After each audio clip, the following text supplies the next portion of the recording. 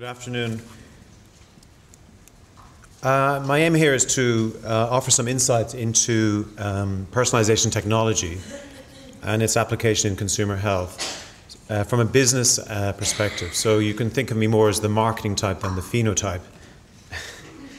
I want to draw on our experience in Bioincomed, show you what we're doing in personalization as it affects, in our particular area, which is around sleep diagnosis. So I'll be speaking about that. But also I'm drawing a little bit on my own experience because in a previous life I introduced the concept of online personal dieting to Ireland and the UK with a company called eDiets. In fact, Eileen spent a few months there many years ago. That was a very basic form of personalization using profiling. So I'm drawing on that experience as well. So just a few minutes about Bioincomed. Bioincomed, as Mike said, is a spin-out from UCD Engineering, literally 20 yards from this very building. And the engineers there came up with a very unique technology around wire-free technology that measures sleep and breathing without any contact on the body using radio frequency waves. In essence, what this technology is doing is creating a personalized sleep diagnostic report using a biosensor. And I think there are some parallels in our development for the nutrition space. We are a classic spin-out from the university. The university transferred the IP over to the company. We're VC-backed, and at this stage, since 2003, we've built up a significant staff and new investors. And we've been pursuing a regulatory path, FDA, etc. Our strategy is actually to integrate the technology into other technologies. So we're not necessarily an end-to-end solution, but more an integration player. So just a little bit about our core technology. So what we have is this box that sits beside the bed, points towards the patient or the user, and captures basically their chest movements using radio frequency. We have built proprietary algorithms that separate the movement into breathing and heartbeat, and we create this personalized sleep and respiration report. This just gives you an idea of the technology at play here. So you can see we separate out the algorithm using the algorithms between respiration and movement. From that, we do signal processing. We develop a hypnogram, and we capture apnea events, and from that, we create a sleep report. This sleep report basically shows, think of it as an objective report of someone's sleep. Sleep is notoriously difficult to report. Everybody feels had a bad night's sleep, had a good night's sleep. But when you have a device that actually objectively reports this creates interesting behavioral, has an interesting behavioral impact. So what are the things we're measuring? Things like sleep duration, sleep efficiency, latency, awake after sleep onset, and in fact sleep apnea without any contact on the body. Before I go into personalization in more detail, I thought I would just overlap the nutrition theme a little bit. So there's a couple of interesting links between lack of sleep and obesity, which some of you may or may not know. So there's, for example, this was an interesting test done with a cohort of nurses. And as you can see here, the basic conclusions were that people who have short-term sleep and people who have short episodes of sleep have a higher risk of long-term weight gain. So you think of these poor nurses; they're probably the hardest workers, and they're suffering the most weight problems. So you can see those with 5 hours of a higher weight gain, and in fact that gain seems to accelerate over time. This is a study showing just the fact that population today are actually sleeping a lot less than they used to. From say 1955 up to the present date, we've gone from sort of an average of 8.5 hours to more like 6 hours per night.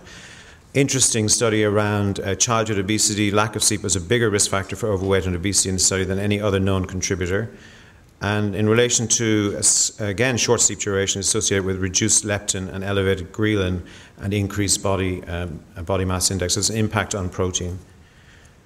So back to the theme of personalization. So what we have here is just a definition of what are we really talking about in terms of the marketing and the business side of personalization. At its very broad, it's using technology to modify a service based on the information about the user. And just as Heist was talking about earlier, I mean, Philips clearly are leaders in this space using biosensors and various other things. Essentially, the idea is to give feedback, real-time feedback like we're doing with sleep, that will impact on behavior. So how is it applied in the more general consumer health space? This is what we call a virtuous sort of circle here between the three main health areas of diet, fitness, and sleep. Dr. William Dement in Stanford came up with this. The interesting thing here, as Heist was saying, obviously fitness is relatively easy to monitor using sensors like Philips have, and there are many other pedometers, Nike Plus, etc. Garmin. I mean, that industry is really maturing quite well, and it's not sure about too many studies on it, but one study I'll talk about later. But it's a very, shall we say, efficacious area. People are very engaged with their devices, their mobile phones, their pedometers, etc. And physical activity is definitely, arguably, is benefiting from that. Weight loss and diet is a more complex picture because we're not, as Hai said earlier, we're not at a point where we can actually assess actual food intake and calorie intake. So what you have are a series of maybe web programs, etc., which are effectively profile based and giving a personalized nutrition plan to people based on fairly basic database filtering.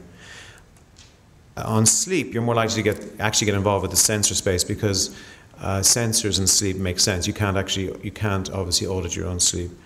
Bioincomed clearly playing in that space. There's a number of new players coming through. Some of you might have the iPhone application Sleep Cycle. Has anybody heard of that? It's quite a popular download. So sensors make a lot of sense in that area. So what can personalized technology actually do? Effectively, initially at its very basic level, it's capturing, monitoring, and tracking. So this is where you have actual devices capturing the information. One of the benefits here, it counteracts self-reporting, obviously. So you either did the run or you didn't do the run. You either slept well or you didn't sleep well. It increases access to information, heretofore impossible to get. I mean, without Bioincomed and other devices, people really have no idea about their sleep quality, no idea about their apnea, no idea whether they're insomniac, etc. It increases knowledge about the various conditions. Boosting engagement is very important for behavior change. So the question here, the challenge here is, do devices actually increase engagement in relation to people dealing with their conditions? I think there's more studies to be done there, but I think we're getting to the point where we're being able to prove that engagement increases with technology. I'll speak a little bit more about incentives and social media and these other trends later. In relation to actual efficacy, so there's a couple of studies out there that are quite interesting that I'm aware of. One is a study I was involved in Unilever concerning a technology very similar to Philips, where we gave employees a device and a weighing scales with an internet connection and no human interaction. We just gave them, there was an artificial intelligence program which gave them feedback on their activity and on their weight. And over a period of 10 weeks, we saw significant drop in blood pressure, increased physical activity, and weight reduction. So very positive impact from technology, pure technology, no phone calls, nothing. That was as a white paper on that. I can give people a link to that if they wish to get it. And there's a study around insomnia that's also quite interesting. If you give people a self-reporting mechanism, insomniacs notoriously actually underreport the amount of sleep that they get. They always think I only had 2 hours sleep. I never sleep. I sleep really badly. When you give them a device and tells them you actually slept 4 or 5 hours, it has a placebo effect. So this is very quickly how it applies to Bioincomed around the same kind of, we capture information, we increase knowledge around sleep, we believe we're in part of that engagement process and in part of the efficacy process. So what are the more general trends in the personalization technology space? So this is more of a personal view. I think devices and we've gone from the web. I was part of introducing the web. It's a fairly basic concept. I think devices are definitely going to come to play. I think Heist is on the right track. They need to be scalable. I think there's a trend around outsourcing. Governments are looking at cutting costs all the time, telemedicine, etc. So moving device to the home, getting people to own their condition. We've already spoken about genomics, genetics, etc. The chronic conditions, again, biofeedback. Where can the devices fit in there? Social media incentives and gaming. There's beginning to be some interesting research around how can you actually use incentives to get people to change their behavior. And of course, mobility, interoperability. The mobile phone, of course, is critical. Interoperability. People like Continue Alliance building protocols so that devices speak to each other. So that you don't just have this proliferation of devices, but they actually do integrate. Blood pressure monitors that are Bluetooth, on the same Bluetooth protocol as your weighing scales, which is the same as your pedometer, which is the same as your sleep. This is the kind of new world that we're moving into.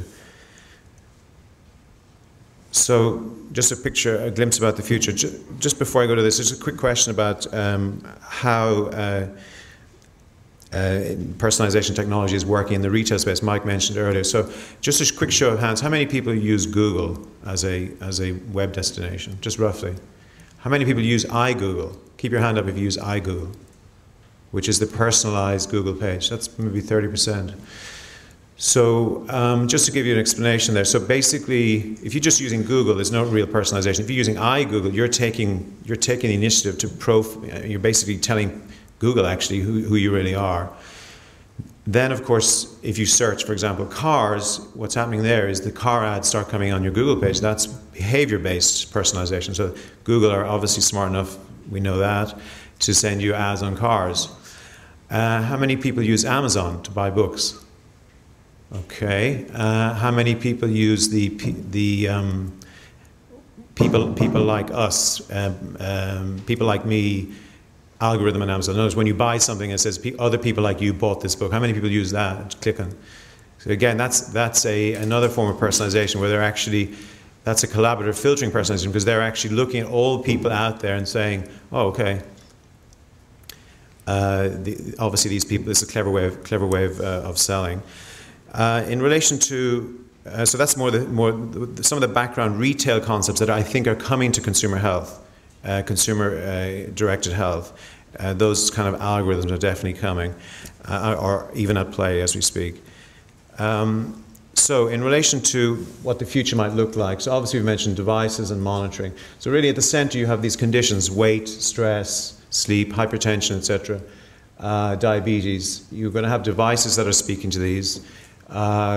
Coaches and dynamic feedback. I think dynamic feedback is really where it's all going. So it's not just clunky once-off feedback. It's going to be continuous feedback and biofeedback based on your actual performance in relation to the condition you have. So whether it's minute by minute, hour by hour, emails, alerts, you're going to. This is what's going to happen.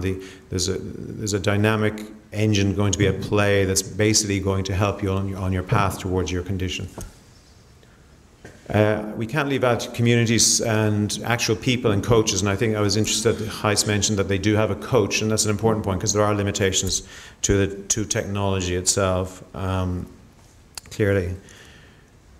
Some of the challenges I mentioned are, who's going to pay for this system? This is a big question. There's a lot of free information out there. Is the user looking for this to be free, or do they want to pay for it? Is the health system going to step up? The NHS, for example, have been quite progressive in the area of mental illness, for example.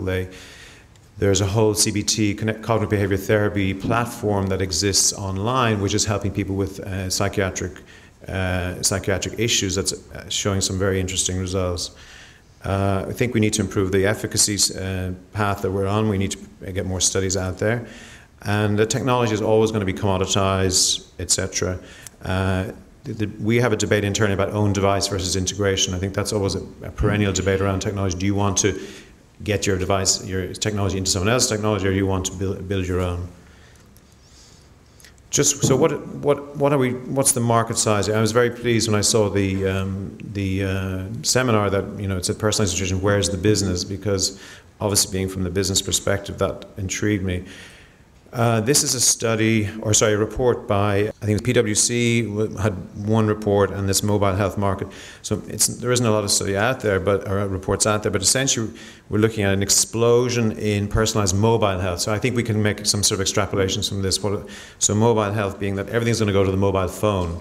And if you look at some of these, what are people going to be doing? They're going to, first of all, they're going to be buying certain devices that speak to their mobile phone, that's for sure. Whether it's, in our case, a sleep monitor, in other cases, perhaps the activity monitor. People do want, the phone seems to be the utility, the device that people want to relate to. And there will be downloads and there will be transactions on the phone. So this clearly, and they're talking about a $7 billion business by 2015. So I'm sure that will please Heis. So in summary, personalization is here, it's getting smarter every day, and we just need to get moving. Thank you very much.